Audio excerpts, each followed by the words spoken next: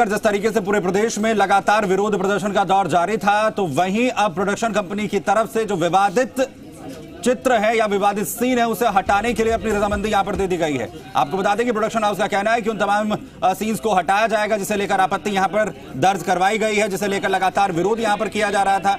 जाट समाज के विरोध के बाद अब इस फिल्म से विवादित सीन हटाए जाएंगे। इसके बाद एक बार फिर सेंसर बोर्ड को फिल्म भेजी जाएगी और सेंसर बोर्ड की मंजूरी के बाद ही फिल्म को रिलीज किया जाएगा।